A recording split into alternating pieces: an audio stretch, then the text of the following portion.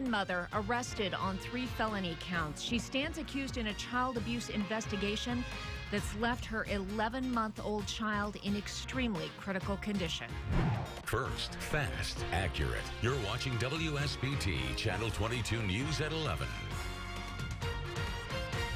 Good evening, everybody. I'm Diane Daniels. We begin tonight with the story of this woman in jail in South Bend accused of abusing her child, injuring him to the point where he's now in extremely critical condition.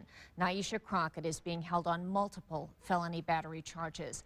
WSBT's Zach Crenshaw joins us from the live desk now with the latest. Zach? The mother was arrested today and her son is in the hospital tonight.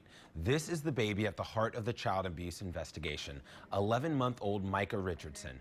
The tragic case played out last night at this house in the 100 block of North Sadie Street. Neighbors and relatives tell us that little Micah even stopped breathing. I was terrified. Then I went over there because I seen everybody crying and stuff.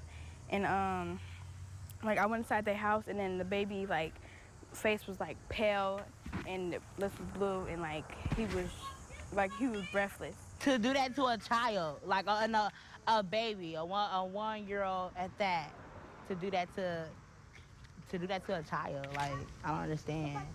I'm not sure what went on inside there. I know it's sad because he was a very, very happy and joyful baby. Now, we're still trying to learn more about Naisha Crockett, the mother charged in the case. Metro Homicide Commander Tim Corbett says more details on her past may be coming out later this week. Even though Metro Homicide is involved, at last report, Corbett says the baby is still alive, but once again, he describes the child's condition as extremely critical. In the meantime, Naisha Crockett sits in jail. No bond for her has been set. Reporting from the live desk, Zach Crenshaw, WSBT, Channel 22 News. Right.